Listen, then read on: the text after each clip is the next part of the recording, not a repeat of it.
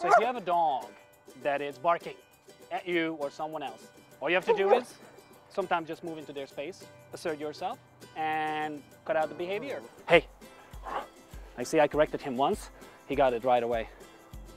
Another step might be using a little bit of leash, little bit of leash work. So all I did is I just popped and then start moving towards him, because when we were moving away, you could see he was coming at me. Third, probably the most important one, if none of these worked, you can actually go to your startling tools. Either a can, if they don't respond to that, you can go to blast air, compressed air, or an air horn. Never bark with your dog.